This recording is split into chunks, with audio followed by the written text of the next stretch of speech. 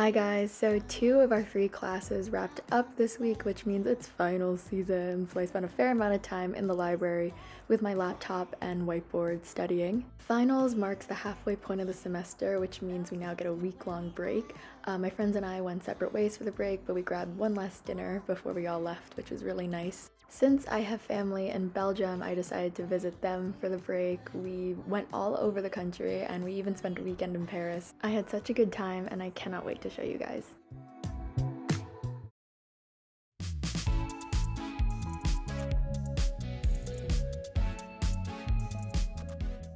My flight to Belgium was actually my first time flying completely solo without parents or friends or anything. I remember I did not get a lot of sleep the night before, but luckily I landed safe and sound, and I was picked up by my cousin Kevin at the airport. The first thing we did was visit the atomium sculpture. We didn't do much else that day just because as soon as I got back to his house, I knocked out in bed, but at least I was able to get some extra rest before our trip to Paris.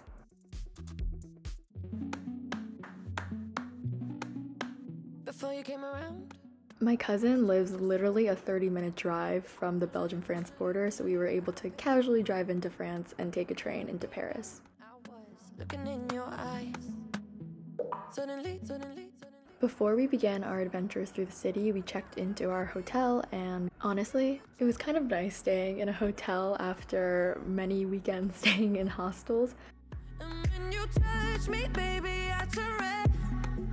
I've got a fever, so can you check?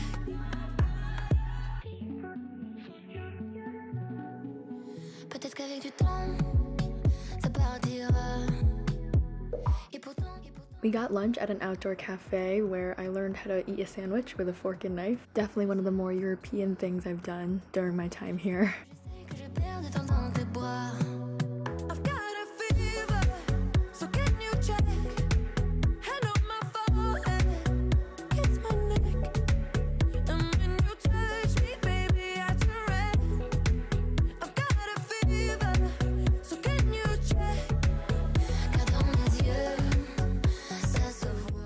We took the metro back to our hotel to recharge before going out to visit the most iconic landmark in Paris, the Eiffel Tower.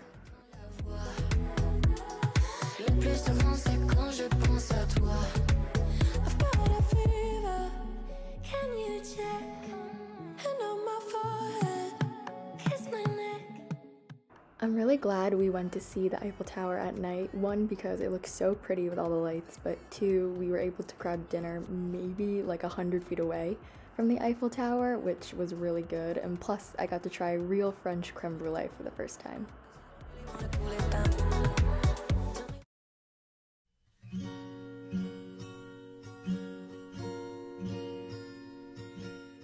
Our second and last day in Paris started with a lovely brunch buffet provided by our hotel, after which we took the metro over to the Louvre Museum.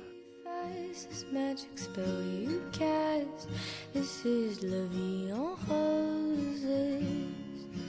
When you kiss me, heaven sighs, and though I close my eyes, I see la vie en roses. Press me to your heart, I'm in a world apart, a world of roses bloom.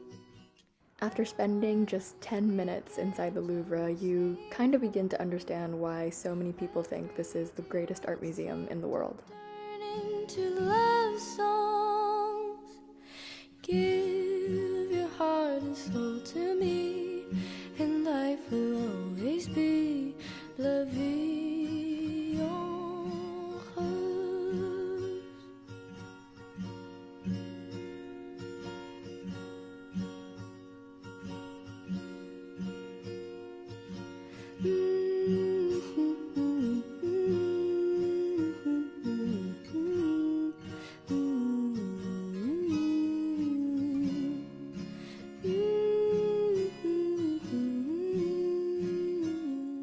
Eventually, we found ourselves in the room where the Mona Lisa was displayed, and there was actually a separate line to take a picture in front of it, but we found that you could see it just fine from the side, so we just settled for that.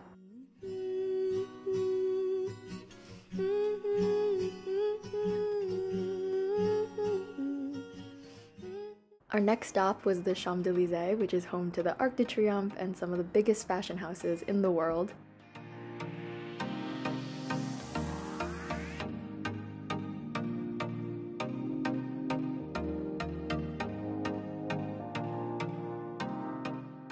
One of the biggest cheesy tourist things I wanted to do while we were in Paris was buy a beret, so I'm really excited that I got to do that.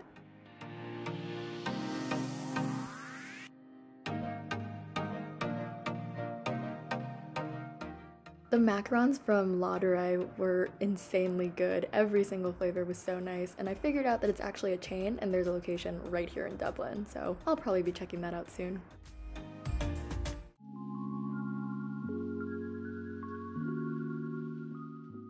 Back in Belgium now, we spent this day in Ghent, which is the city that Kevin goes to school in. Very different visually from Paris, but beautiful nonetheless.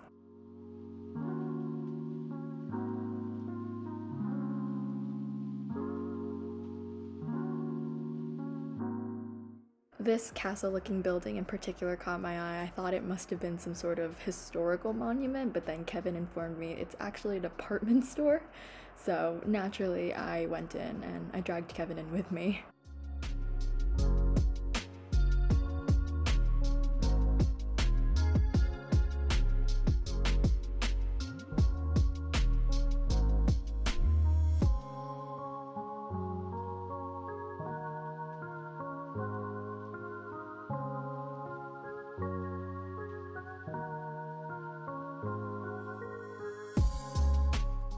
Riding bikes is really big around here, so much so that they have dedicated parking garages for bikes, which I thought was pretty cool. Our day in Ghent ended with a really great dinner at a restaurant right next to the river. I would definitely want to go back to Ghent again, just great vibes and great food. My last full day in Belgium was spent split between two cities, the first of which was the capital, Brussels.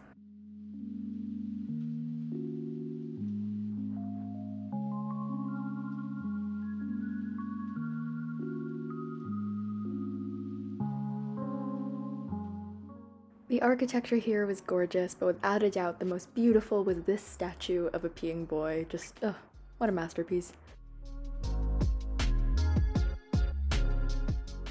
I also tried the first of many Belgian waffles here in Brussels. It was so good. I'm so happy I finally got to try one.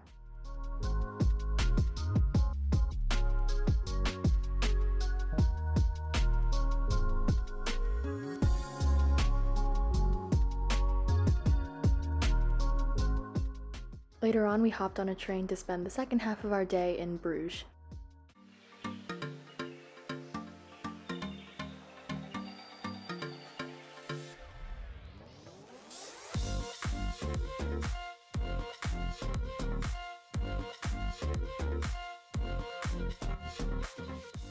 I liked Bruges a lot. It was a lot more medieval looking and a little bit quieter compared to Brussels.